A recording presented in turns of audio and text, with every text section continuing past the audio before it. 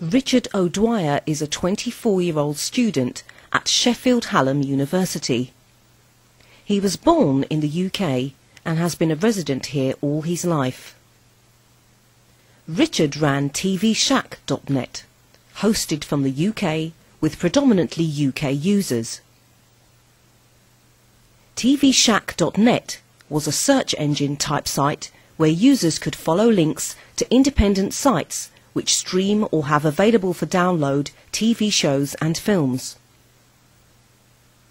Richard is now facing extradition to the United States of America, where he faces a copyright charge trial and up to 10 years in an American prison.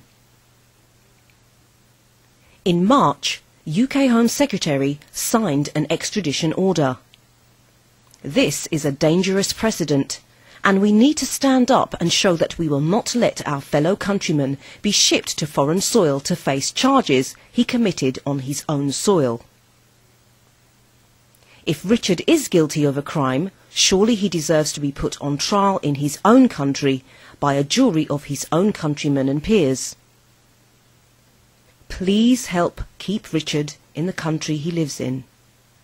There is a link in the description.